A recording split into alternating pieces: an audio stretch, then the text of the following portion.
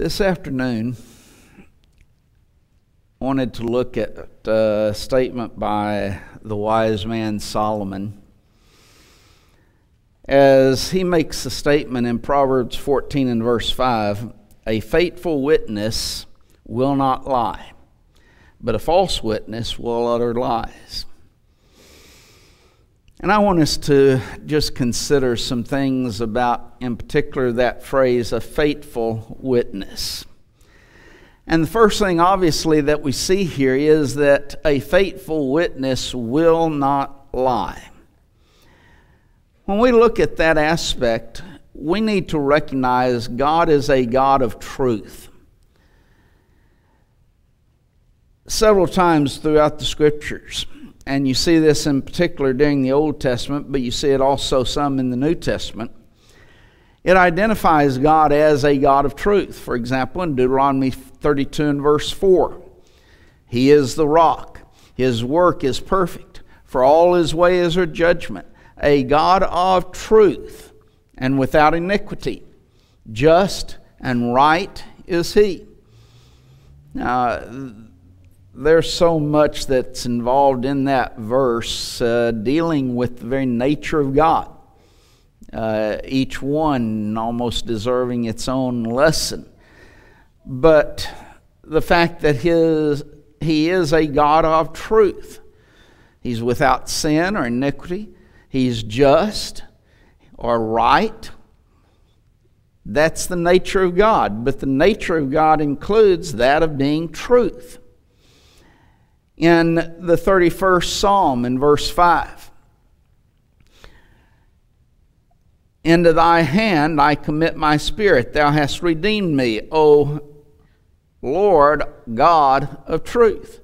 Here the word Lord is that Hebrew word Yahweh or Jehovah.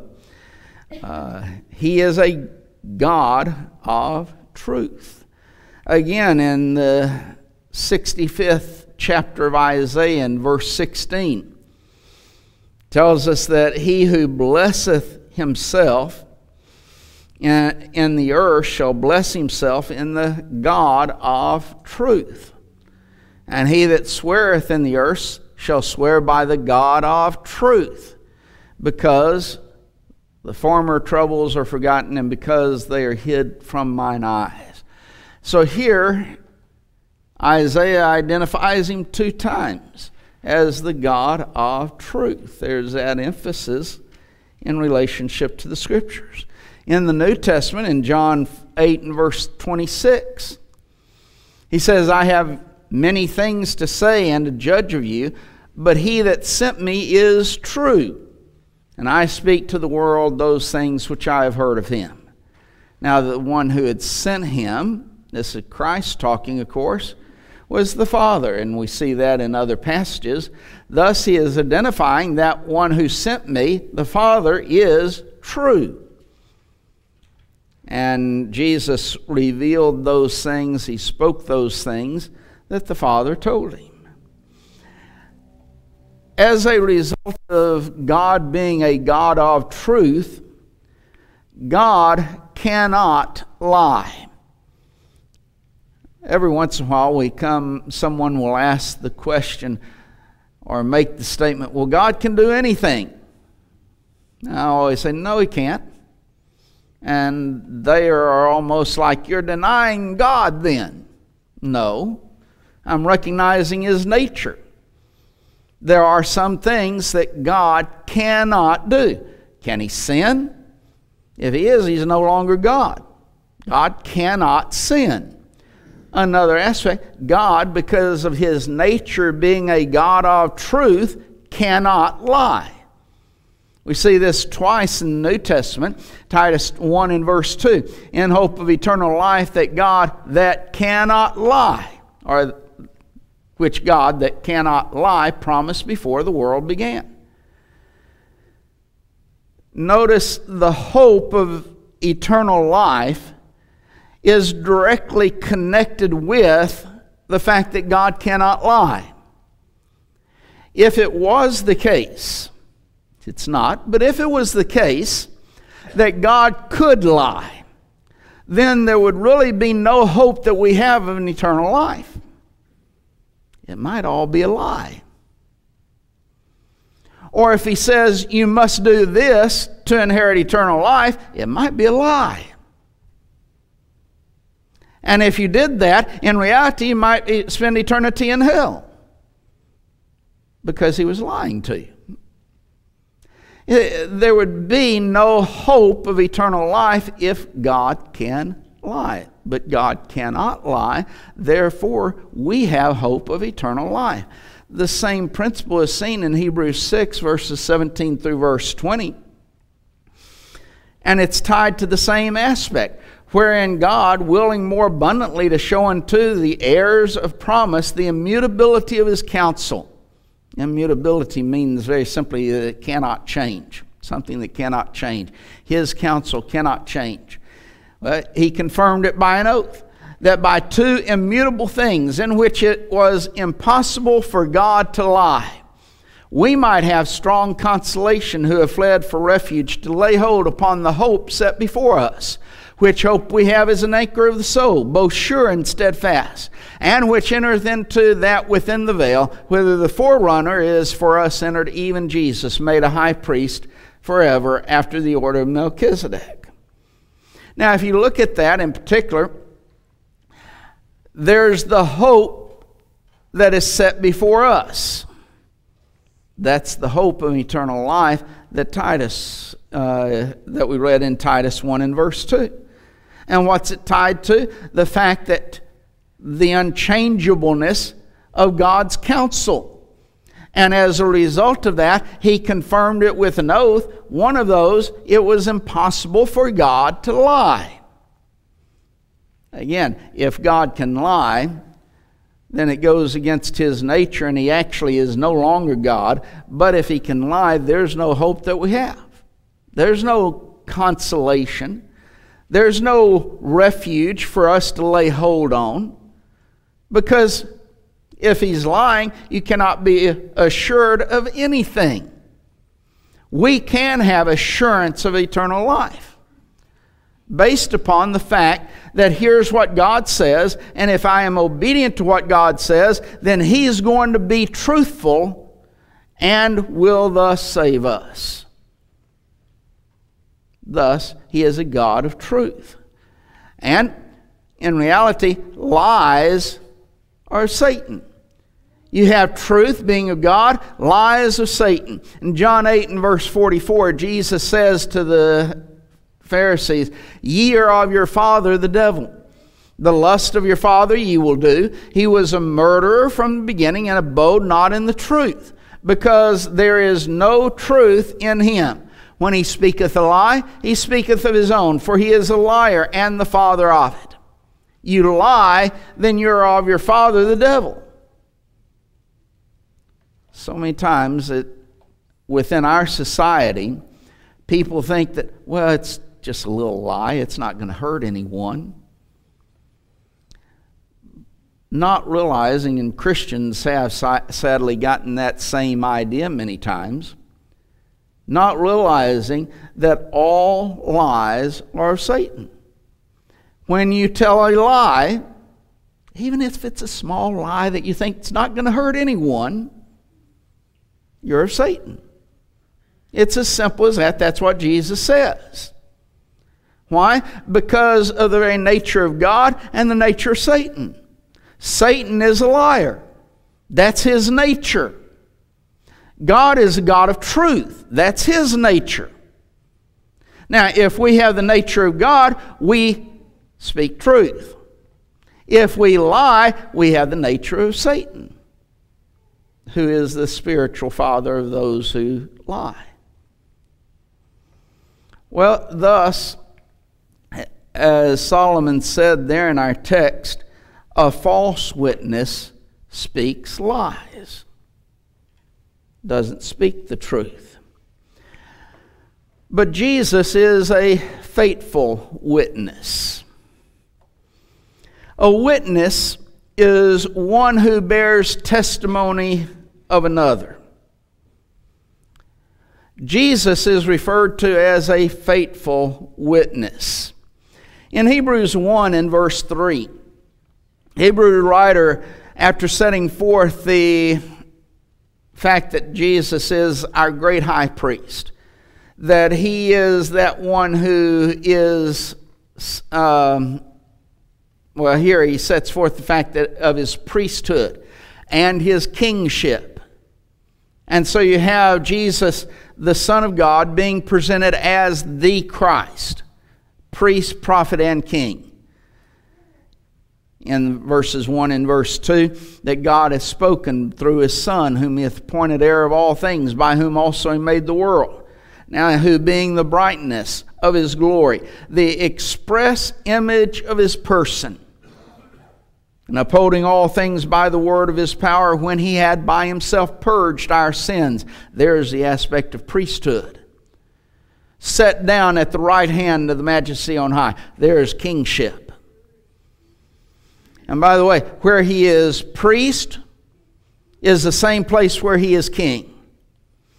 He cannot be a priest on earth. The Hebrew writer talks about in chapters 7, 8, and 9. He had to go into heaven itself. And he is a priest in heaven. Thus his kingship is in heaven. But while upon earth, he was the express image of the very nature of God, the character of God.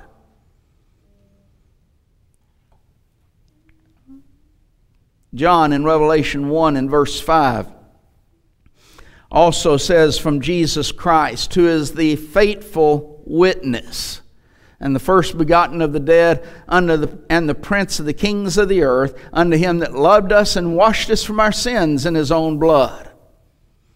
He's the faithful witness. We could actually say in that aspect of being a faithful witness, he was serving as the great prophet of God. You see his kingship with the prince of the kings of the earth, and that literally is the ruler of the kings of the earth. And then his priesthood, and washed us from our sins in his own blood. Jesus the Christ. But he is that faithful witness. Thus, when we look at Christ, we are seeing the Father. As Jesus has assembled his apostles and he is speaking to them specifically now, John chapters 14, 15, and 16, Philip asked him the question, show us the Father and it suffices. And Jesus' response, have I been so long time with you, and yet ye have not known me, Philip? He that hath seen me hath seen the Father. How sayest thou then, show us the Father?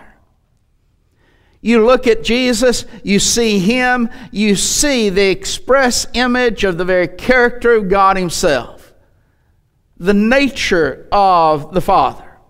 You see me, you've seen the Father. In Matthew, the 11th chapter, in verse 27, Jesus says that all things are delivered unto me of my Father. And no man knoweth the Son but the Father. Neither knoweth any man the Father save the Son, and he to whomsoever the Son will reveal him. Based upon that, then, he gives us that great invitation, verses 28 through verse 30, to come unto me all ye that labor and are heavy laden, and I will give you rest. Take my yoke upon you and learn of me, for I am meek and lowly in heart, and ye shall find rest unto your souls. For my yoke is easy and my burden is light. No man knows the Father save the Son, and he, the Son, to whomsoever the Son will reveal him. The Son is revealing to us the Father, so that when we see Jesus, we see the Father. In John 1 and verse 18, we're told that no man has seen God at any time. The only begotten Son, which is in the bosom of the Father, he hath declared him. Again, we can't see God. The very nature of God. No man can see God and live. But we can see that express image of God revealing to us the very character and nature of God when we look at Jesus the Christ. And thus, Jesus was a faithful witness. He was true in revealing the very nature of God to us. In John, the 4th chapter, in verse 34, in fact, numerous times in John, and we'll look at but a few, Jesus is setting forth the fact that we see here, my meat is to do the will of him that sent me and to finish his work. His meat, his food, that which he intended, his purpose was to do the Father's will. When him doing the Father's will, he is revealing to us the Father's will. He is revealing to us his nature and his character, that one that sent him, and thus to finish his work.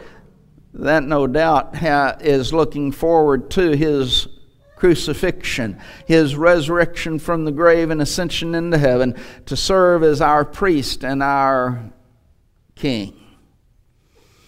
In the very next chapter, in John chapter 5 and verse 19, Jesus answered and said unto them, Verily, verily, I say unto you, the Son can do nothing of himself, but whatsoever he seeth the Father do, for what things soever he doeth, these also doeth the Son likewise. Here's the Father. We can't see him, but Jesus did, because he is God. And what happens?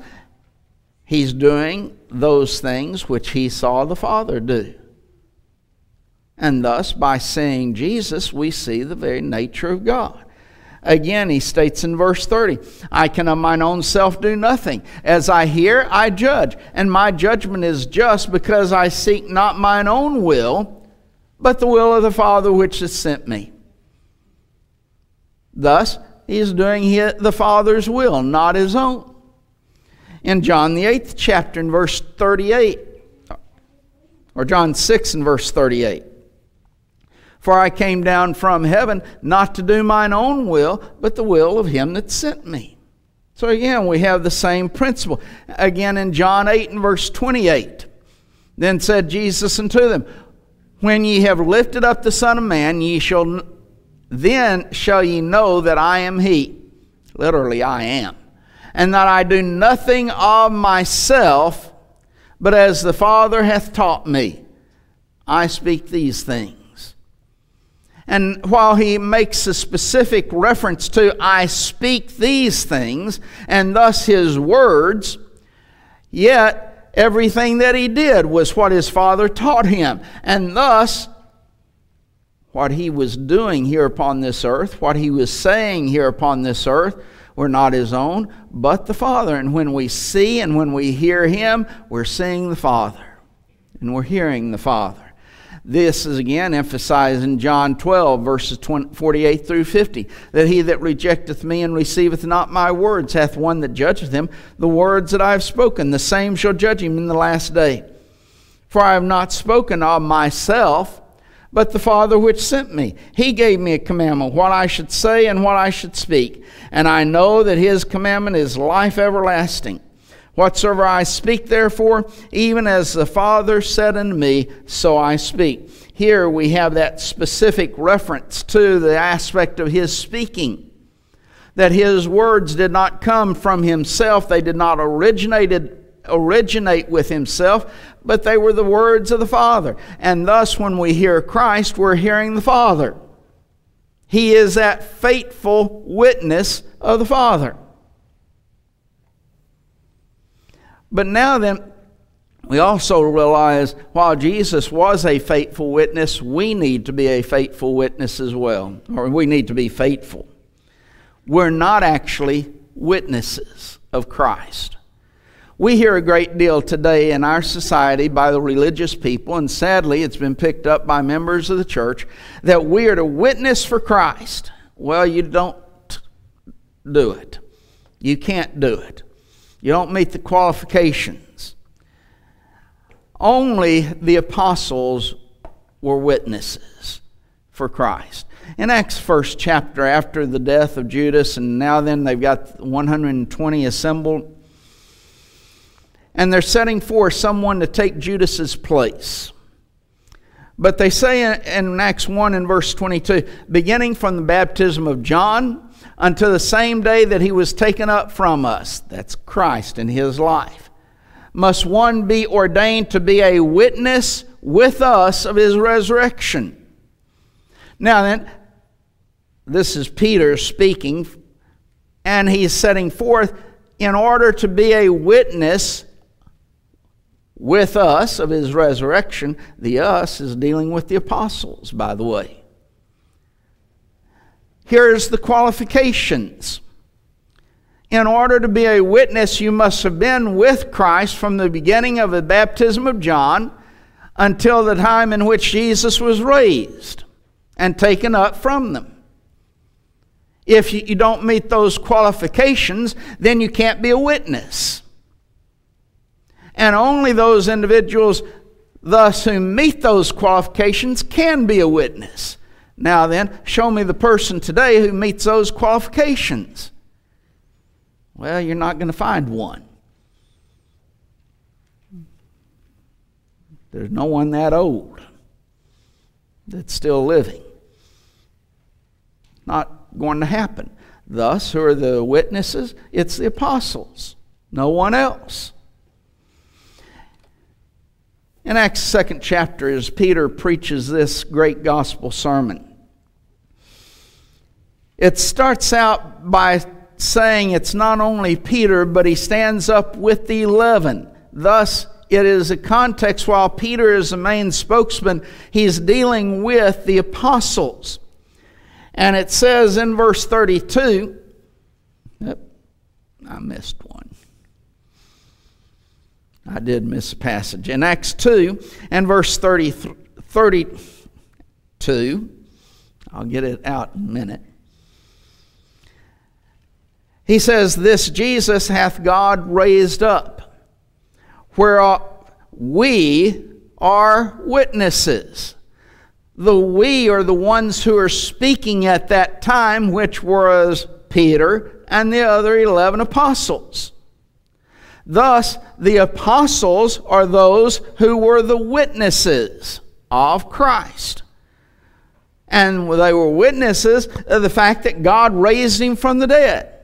Now show me someone today who actually was there, who saw Jesus having been raised from the dead.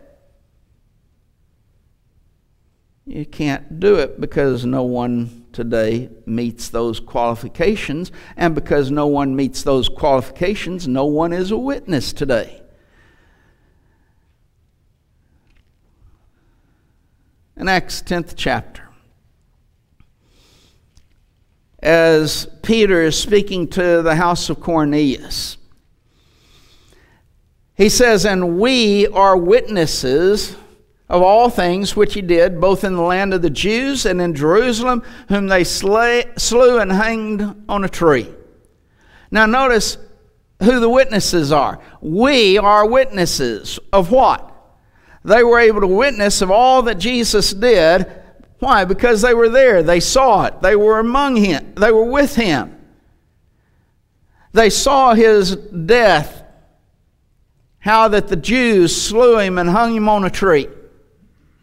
But then notice in verse 41, well, it says in verse 40, him God raised up the third day and showed him openly, not to all the people. Thus, not even everyone was at that time was a witness, but he showed him to people under witnesses chosen before of God, even to us who did eat and drink with him after he rose from the dead.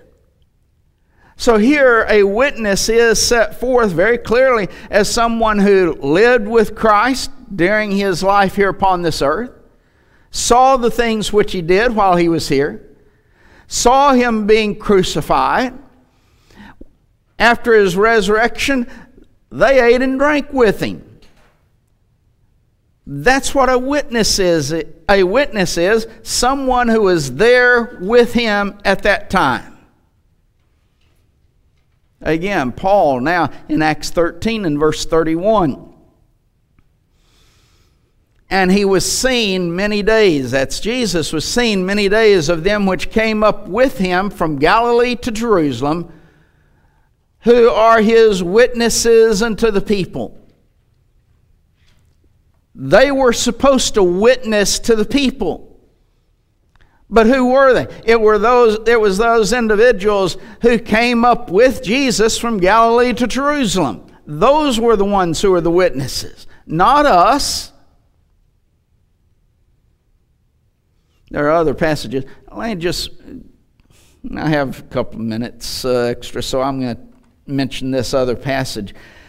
A lot of times we hear in John the 5th chapter and in verse 32, and we are his witnesses of these things, and so is also the Holy Ghost, whom God hath given unto them that obey him. And we hear, brethren, at times take this phrase, them that obey him, and apply it to all Christians today. Everyone who is a Christian today that this applies to.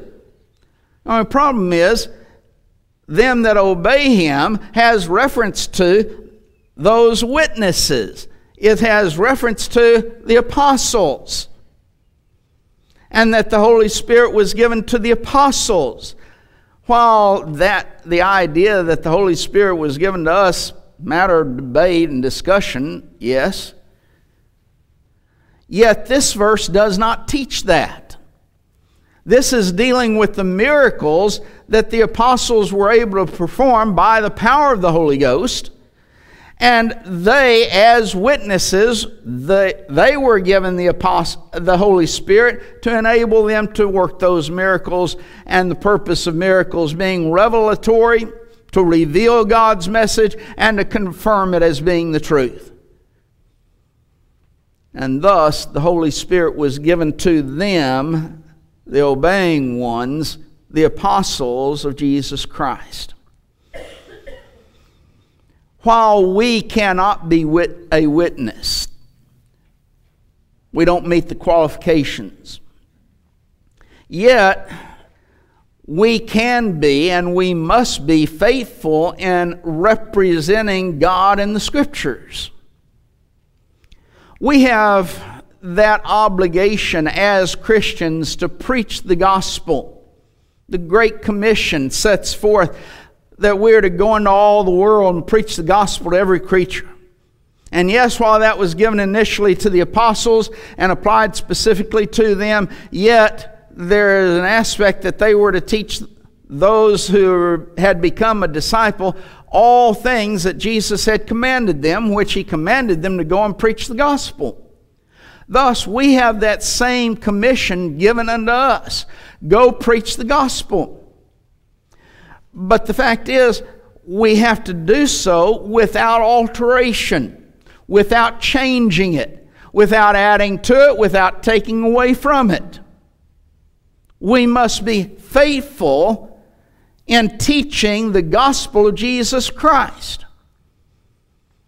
Paul in Galatians 1, verses 6 through verse 9, says, I marvel that ye are so soon removed from him that hath called you into the grace of Christ into another gospel, which is not another, but there be some that trouble you and would pervert the gospel of Christ. But though we or an angel from heaven preach any other gospel unto you than that which we preach unto you, let him be accursed. As we said before, so say I now again, if any man preach any other gospel unto you than that which ye have received, let him be accursed.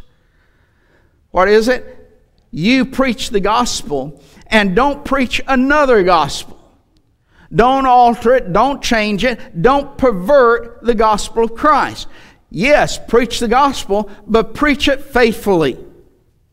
Be true in all that you teach. And sadly, what we see in our society, the religious world today, is that the majority of the time that gospel of Jesus Christ is perverted.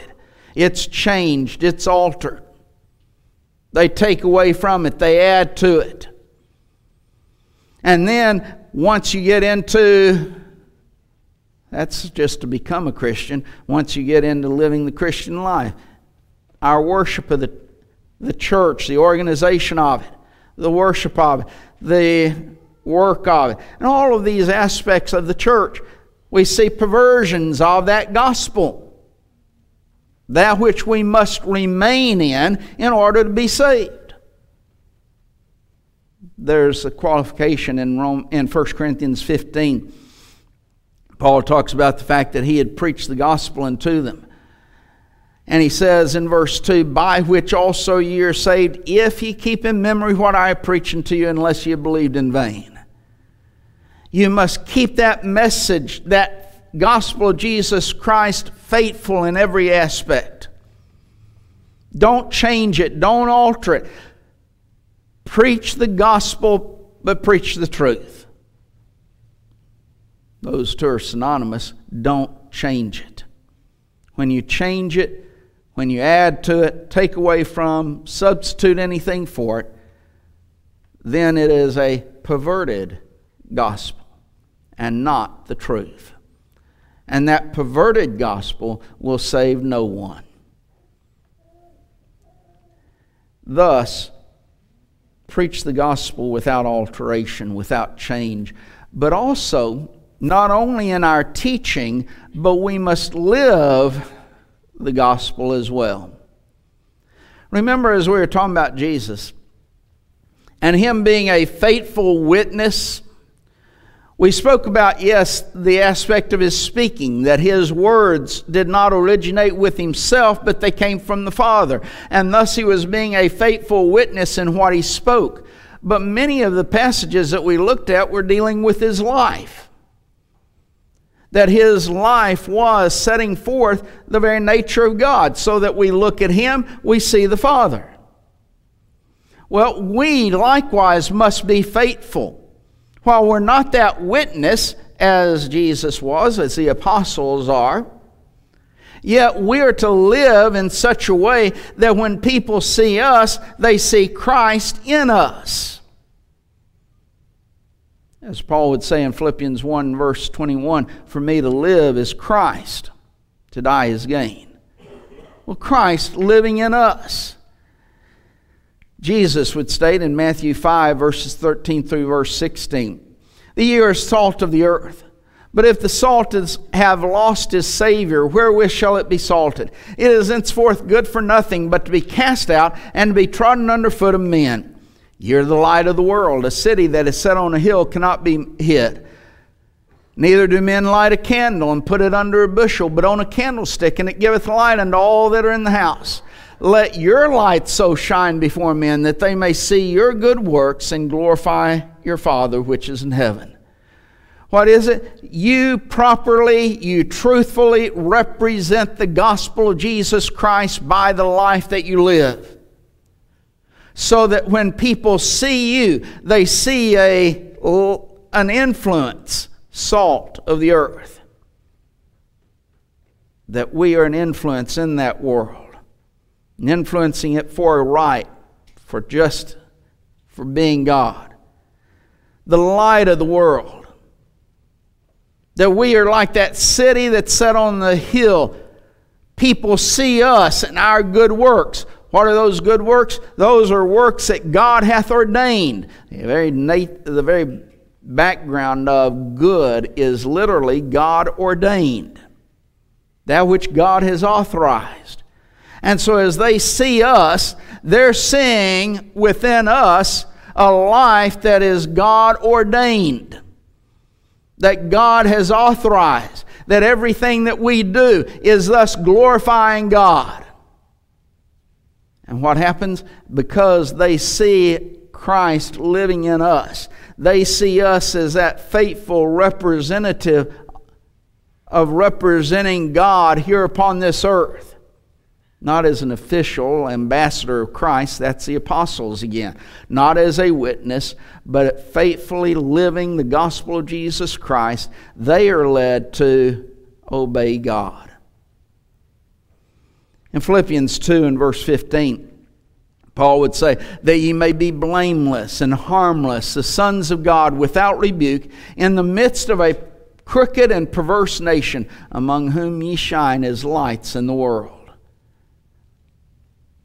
Many times we should ask the question, though, is the life that I am living, is the life that people see, a life that is harmless, that's a son of God, that's without rebuke? Do they see a light shining in the world that represents God within our life? That's what it should be that they see, but many times what do they see? In Titus 2 and verse 10, Paul would say, not forlorning, but showing all good fidelity, that they may adorn the doctrine of God, our Savior, in all things. The word purloining, New King James has pilfering. It means to embezzle or to keep back something that belongs to another.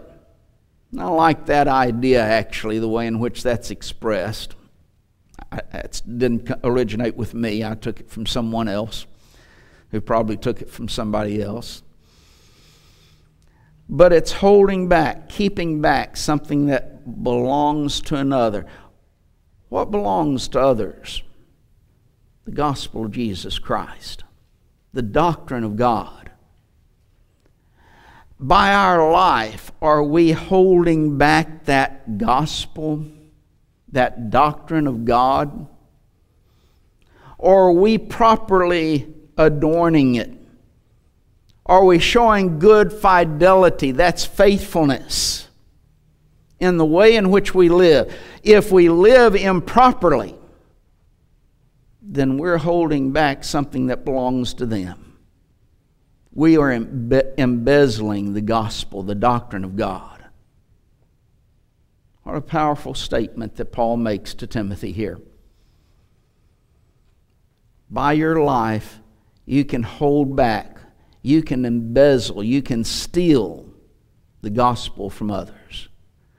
Or by your good life, you can adorn that gospel, so that when others see you, they see Christ living in you, and they're led to obedience to God. Are you properly representing God in His Word? Are you doing it by what you say, by what you teach? In your speech with others, do you represent God? Represent the Word of God, the gospel of Jesus Christ? As you live your life and people see the way that you live, do they see something that adorns the gospel of Jesus Christ, or are you actually embezzling that doctrine of God by your life? If you're holding back, if you're not properly representing God, you need to make the proper correction within your life. If you're not a Christian, you need to become a Christian.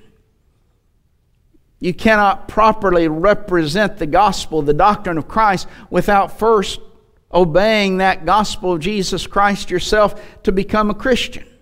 Through your faith, repenting of your sins, making a confession of your faith, and being baptized in water for the forgiveness of your sins. But then, as a Christian, living that type of life that God wants you to live, adorning the gospel, the doctrine of God. And if you have failed in that within your life and repent of your sins, let us pray with you for the forgiveness of them, so that you can once again adorn the doctrine of God and thus have that eternal home awaiting us, because that faithful witness, Jesus Christ, and that hope that we have, that God who will not lie has promised us if we will but remain faithful to Him. If you need to come, do so as we stand and sing the invitation song.